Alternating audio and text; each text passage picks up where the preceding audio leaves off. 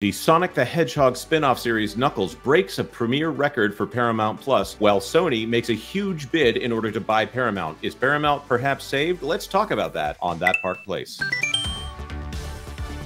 Hello, I am Jonas J. Campbell, an investigative reporter for That Park Place, and here with me is the keeper of the Master Emerald, Mr. VashSky. Vash, how's it going today? Going very well, just keeping that Master Emerald that you've been talking about and collecting coins along the way. So, or rings? That's rings for Sonic. Rings, yes. Yes. It's Mario collects coins, Knuckles collects rings, and as long as he's got 1 cent left in his pocket, he can never die. I think that's the lesson we're supposed to learn from the Sonic the Hedgehog games. Hold on to your money. It's your lifeblood. Oh my. I hate to think of the implications of all that. But I do want to go to this story. By the way, Vash, I have seen it.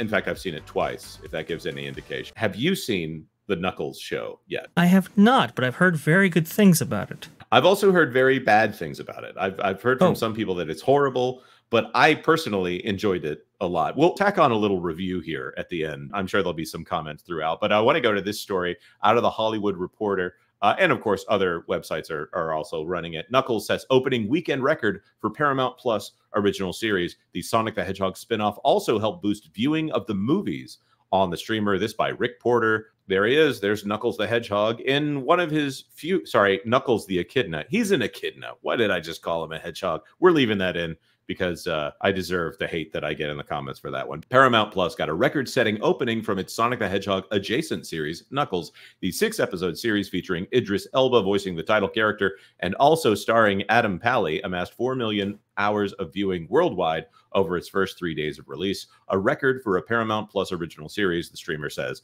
Paramount Plus's announcement also marks a rare instance of publicly disclosing any viewing data for its programming. Paramount Plus has 71 million subscribers, parent company Paramount Global said in its first quarter earnings report. There's a lot to unpack in this first paragraph. By the way, it says that features Idris Elba voicing the title character and also starring Adam Pally.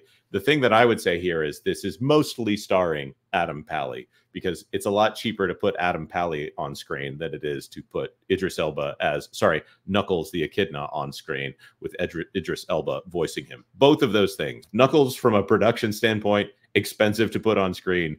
Idris Elba's voice, probably one of the most expensive things to incorporate into this show. Another thing that I think we should point out, Paramount Plus has not publicly shown any of their numbers for the streamer, but there have been massive series that have been on Paramount Plus. Yellowstone obviously is not first run on Paramount Plus, so we wouldn't count that as a Paramount Plus original, but Star Trek Discovery, Star Trek Strange New Worlds, Star Trek Prodigy, which has now been canceled, and I think they've dumped it to Netflix for a second season. Maybe. I haven't been keeping up with that one. And of course, Star Trek Lower Decks have all gone to Paramount Plus and not had nearly as many viewing hours as this one drop of the entire Knuckles series. And don't forget those South Park specials there. Oh, that's a very good point. Now, those don't have as many minutes, of course, to them, but South Park was an accredited hit by most estimations here. So I see a problem here that maybe Paramount Plus isn't hitting on all cylinders with their well-known franchises. Obviously, South Park, they can't put the entire series of South Park on Paramount Plus, but they can do the specials. There's been some courtroom drama over that. Star Trek should be one of the pillar brands of Paramount Plus, and it was one of the main draws when they advertised it back when it was CBS All Access. Doesn't seem to be pulling in the viewership numbers there. I think they have a big problem on their hands, but Knuckles seems to be a lot of fun. We've talked a little bit about the Sonic the Hedgehog movies. Now, Vash, if you say no to this one, we might actually have a problem on our hands. Have you seen the Sonic the Hedgehog films? Yes, I have seen the Sonic the Hedgehog films, and I must say I was quite impressed with their adaptations, depictions. It captured my interest a lot more than I thought they were going to. Yeah, I would be of the same inclination here. My kids really like Sonic the Hedgehog. In fact, Sonic the Hedgehog 1 was one of the last movies that I saw before the pandemic shut everything down. So I thought that was kind of hilarious that ended up being the last one. When I talked to one of my kids about it, we went to go see the movie, and I pointed out, what if the last movie I ever see in a theater is Sonic the Hedgehog? And there was a tinge of sadness when I said that. But then when my kid heard me say that, he's like, yeah, isn't that awesome? That's a great moment So, right there. and then of course on the other side of it, when movie theaters were just trying to get people into anywhere they could get people into theaters, we ended up going to discount tickets to get to see Sonic the Hedgehog, and then of course Sonic the Hedgehog 2 when that came out. So I had only seen 6 movies in theaters in a very short period of time, and 50% of all of the movies that I saw in theaters were featuring Sonic the Hedgehog in I want to say a 2-year span. So there's a surprising amount of my film budget that went towards Sonic the Hedgehog there for a short period of time. It's also funny to say that my favorite scene in the Sonic the Hedgehog movie is the bar fight. In the same way, it's funny to me that my favorite episode of Knuckles is the episode, I want to say it's episode 3, where Adam Pally is hiding out at his mother's house, and he happens to show up right at the start of Sabbath dinner, and his mother is played by Stockard Channing, well known from Grease. I don't know if that's a spoiler or not, but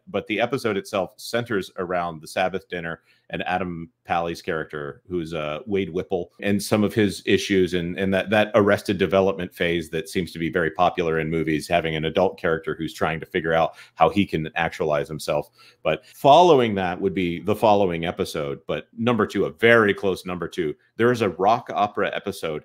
And again, I'm going to say maybe some light spoilers for the Knuckles series here. It is a rock opera set at a bowling alley, and one of the guys from Lonely Island directed it. It has one of the guys from Mighty Boosh, who is singing the entire time. He plays a prominent role in the episode. And also Michael Bolton provides the voice of some merging of Wade Whipple and Knuckles in this dream sequence that is very heavy on the Sonic lore and very heavy on the musicality. It's a little weird. It's a little zany, but I really liked it, and I felt like they really went for it on this series. The thing that I would say is if you are showing up specifically to see Knuckles and you don't care anything about the Sonic the Hedgehog movies, you're probably going to leave disappointed. But if you find the character of Wade Whipple, who is basically Adam Pally doing the same bit he's done in several movies, including Iron Man 3, essentially playing that same role, you're not going to like this if you don't like that. But I find him very funny.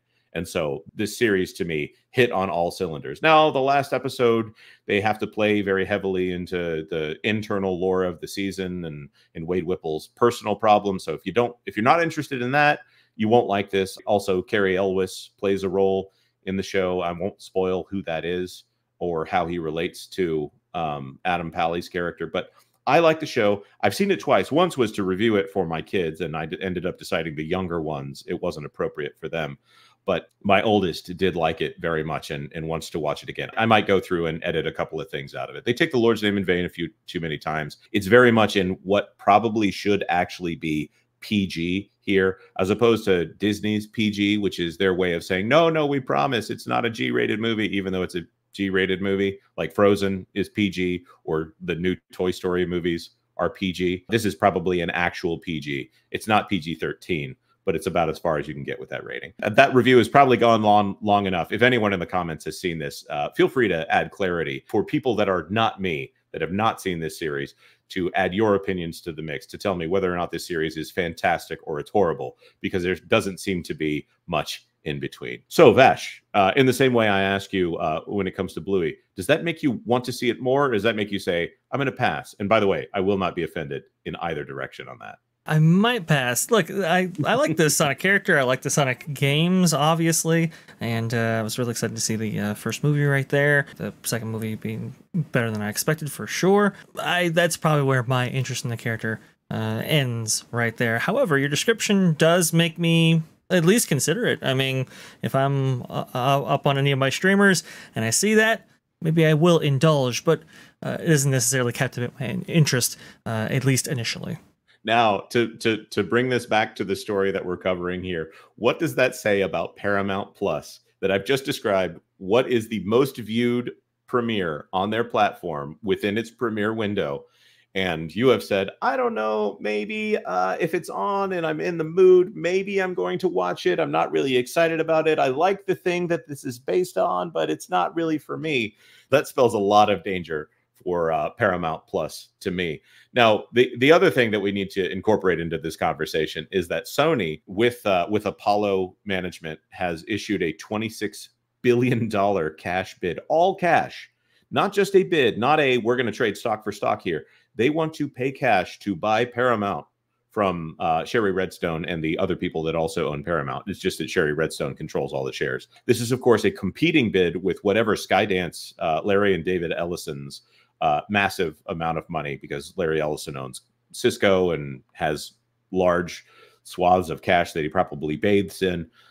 He can also buy Paramount for whatever amount he wants. I think he's only going to have to spend about $2 billion to buy it, and then we'll restructure the company. So it seems like Sony and Apollo Management is a good backup bid here for Sherry Redstone if they want to restructure this company, which is a failing company. They've got a failing streaming service. All those linear networks are apparently not enough to keep the lights on. And National Amusements, which owns Sherry Redstone shares, owns a bunch of movie theaters, which those aren't doing so well right now anyways. So Vash, given that it sounds like someone else will be owning Paramount within a year, how do you see this for the future of, let's say, Sonic the Hedgehog, Star Trek, and Paramount in general? Well, an answer in the form of a rock opera. In the form of a rock opera? Well, I don't know if I can do that. Maybe do a little bit of a Bohemian Rhapsody or something? I'm not sure. Look, I think Paramount's issues are pretty profound. And I don't think, regardless of how Paramount Plus performs, unless it performs absolutely ridiculously well, like takes over Netflix or something like that, I don't think that's necessarily going to change the fortunes of Paramount itself. So that's, I think, the complicating factor right there. I think Paramount Plus is on a good trajectory. However, we're in this era of Wall Street investors and how they want insane returns on investment very, very quickly. I don't think Paramount Plus's performance, how it's done so far, how good it's done, is necessarily going to change those fortunes either. It's just it's a very complicated question, a very complicated time. As well watched as Sonic or Star Trek might be, obviously we've seen issues with those brands as well, especially Star Trek. It's a fair point. Of course, as I said before, I would like to throw this to the commenters. What do you think this is going to mean for Paramount? Is their biggest series premiere ever just a blip on the path to being absorbed by some other company? Or is this maybe a turning point for them? Let us know in the comment section down below. Of course, like this video if you like this video, and consider subscribing to That Park Place for all the news that should be fun. Thanks for watching That Park Place News. For more information, consider checking out www.thatparkplace.com. And don't forget to subscribe, share, like, and send this out on your favorite social media accounts.